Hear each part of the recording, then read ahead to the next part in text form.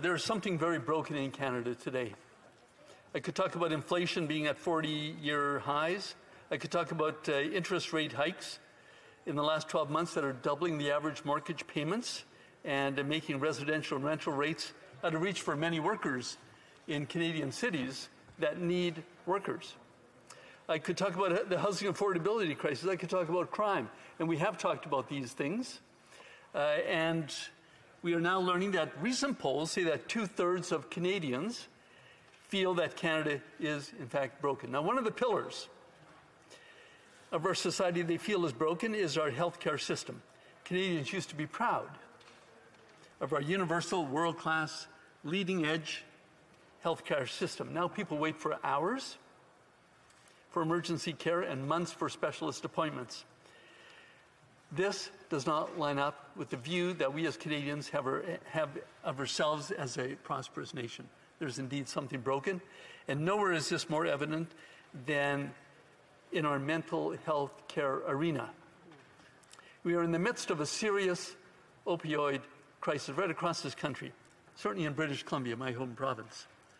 Decriminalization, safe supply, anti-stigma campaigns have had, at best, very little positive effect. And at worst, they have contributed to the skyrocketing of opioid deaths in the last 8 years. Clearly, what this government has been doing has not been working.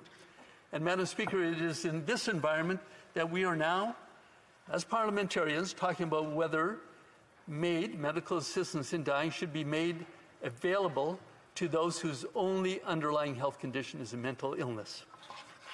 Indeed, there is something broken.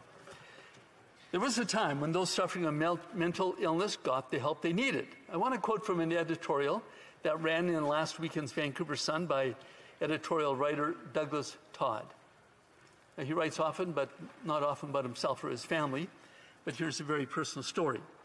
When Mr. Todd was a young man, his father Harold, a World War II vet, was diagnosed with schizophrenia.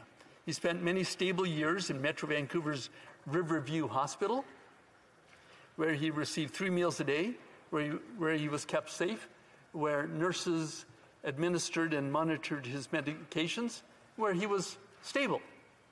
Riverview was not perfect, but it kept Harold off the streets.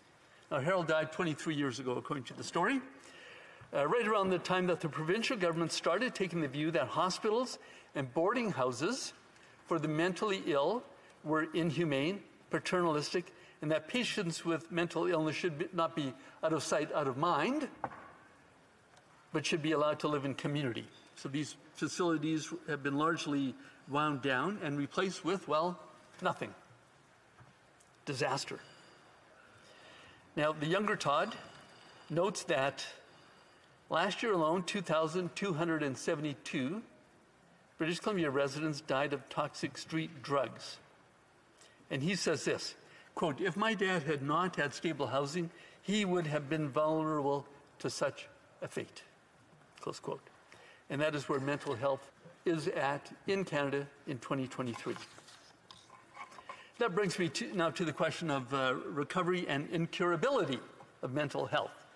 A member of my community shared with me this chilling story of how their daughter struggled with mental health years ago, and through a turn of events, happened upon a hospital during a severe bout with suicidality. My constituent is confident that if her daughter had been offered MAiD in the hospital that day, she would have agreed to it.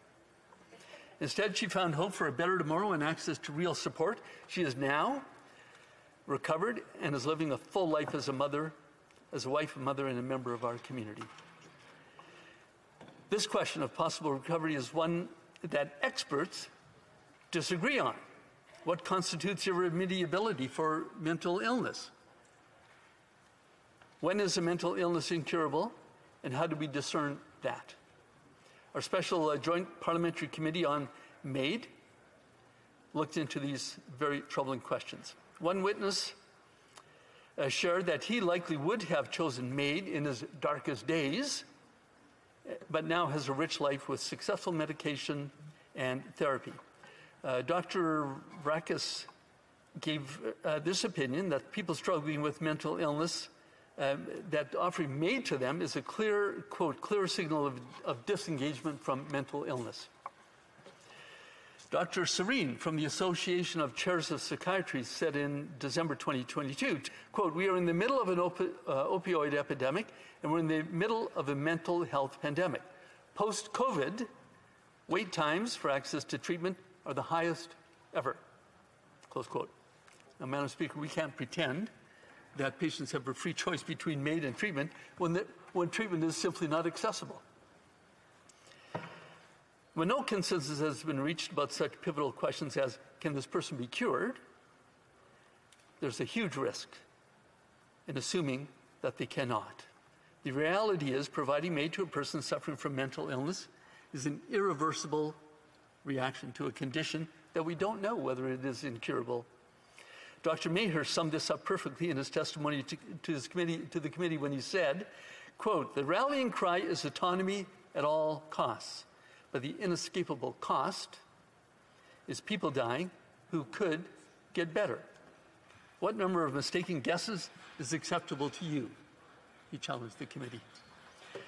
Dr. Mishara added that he has personally known countless people who have, quote, "convincingly explained that they want to die to end their suffering and are now thankful to be alive.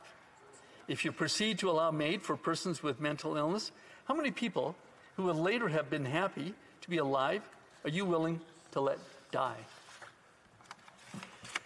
Now, Madam Speaker, there are, of course, experts on the other side of the debate who assure us that we can discern between people who apply for MAiD and people who suffer from suicidal ideation. Experts who believe that when a person is depressed and can see no brighter future, that we should not try to change their mind by offering care, medication, and therapy. But I'm confident that this lack of consensus alone should be enough to say definitively no. Expanding MAiD to those whose only underlying condition is mental health is not a responsible public policy choice. Instead, let's fix our healthcare system. Let's see this government deliver on its forgotten promise to fund Canada mental health. Let's open or reopen our assisted living homes for people suffering of mental illness. Let's take care of our mentally ill people. Let's give hope for a better tomorrow and the support needed to live through today.